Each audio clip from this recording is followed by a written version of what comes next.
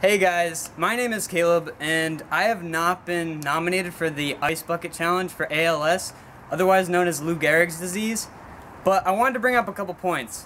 One, it seems that more people are spending money on getting ice bags and dumping water on themselves than actually donating to the cause. And also, there's a drought in California right now, and for people doing the challenge here, it's just a waste of water. And it just seems like everybody's just participating in this challenge to get Facebook likes. Dude, are you serious, man? I was just explaining to people why we're not doing this. Man, but seriously guys, I'm gonna donate $25 to the charity, and I think you should too. So definitely think about it. Thanks guys.